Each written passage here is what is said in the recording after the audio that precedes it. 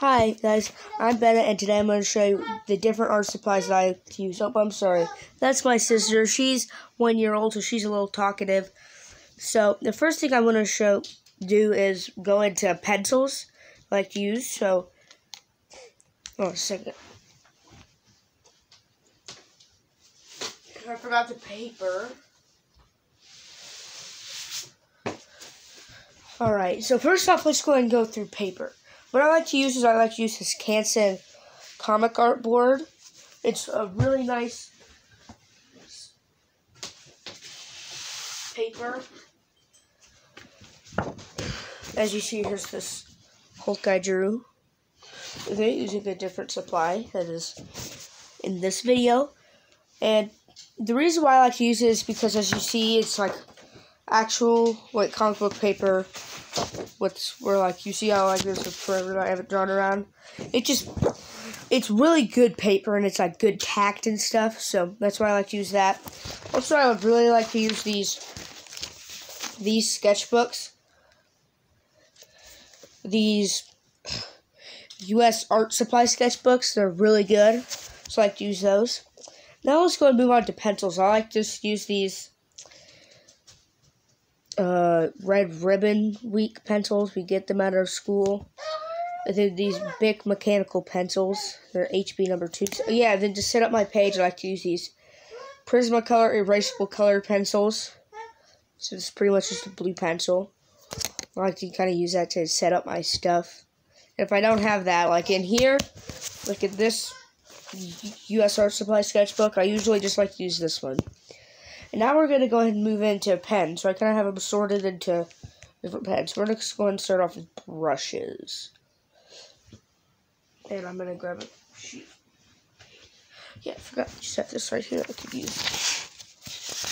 Hold on a second. So, the brushes that I like to use, this is mainly what I use to ink. I just got this today for Christmas. These Pigma brushes. These are very good pen brushes. And hold on a second. Let's just do this real quick so you can see the. So as you can see, I can get really nice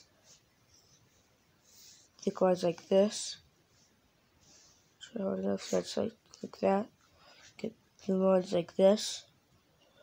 Pretty good. And there are these. I used to use these Prismacolor Scholar brush pen, but you can't really get any nice thin stuff that's real thin, and then kind of like that. And also, this just feels like a water-based marker, so I don't really use that. Now, next is brush pens. And there's only really one brush pen that I like to use, and it's this Tombow Fudenosuke.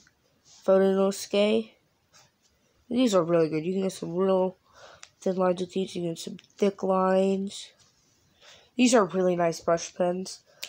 So those are the ones I use. Now it's time for some microns. I'm going to go thickest to thinnest. This is a 08 Pigma micron.